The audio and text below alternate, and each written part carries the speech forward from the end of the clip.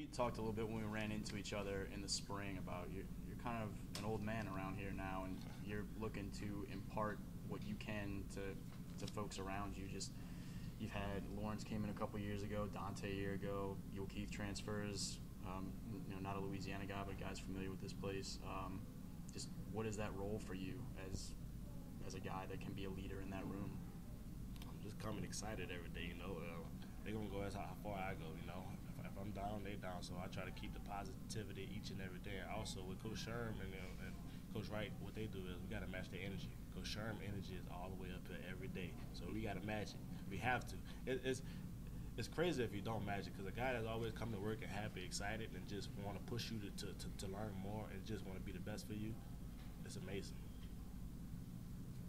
How do you feel about just where the offense is right now? A couple weeks into camp, getting closer and closer to the start of the season, just where y'all are and your timing and rhythm and how things are working out there on the field.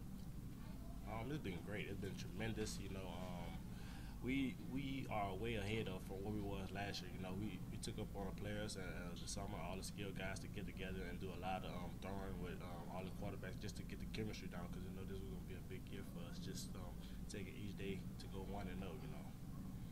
How do y'all handle some of the expectations? It's a little bit of a different lead up to the season too, where now people know who y'all are, what y'all are capable of, and are talking about you to some degree on a national scale. How do you handle that as a team and as individuals?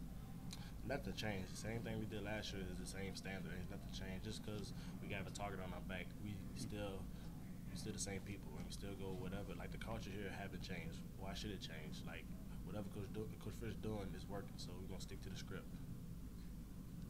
How do you feel like they've done handling the heat? Because it's been even hotter than normal this year. Just the coaches and how they've kind of trying to get you guys through that this year.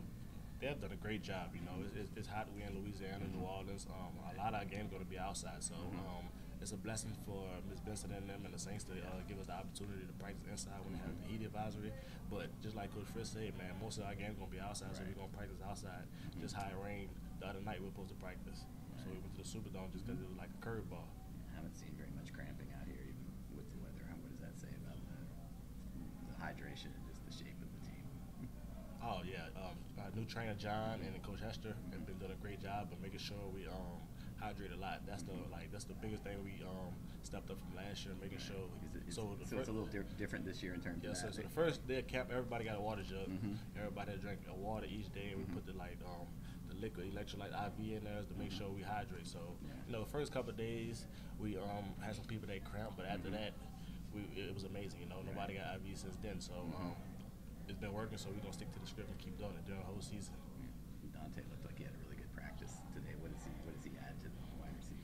He adds a lot, just going to get the jump ball, in and out his break, he's quick, he can block, and he's a smart player. Not even just him, just everybody. One of the things Coach Sherm is just he want everybody to learn every position. You never know what happened. Knock on wood, but so you want to prepare yourself to be the best, just not at your position, but every position. Because you never know, you can switch it up and do different things.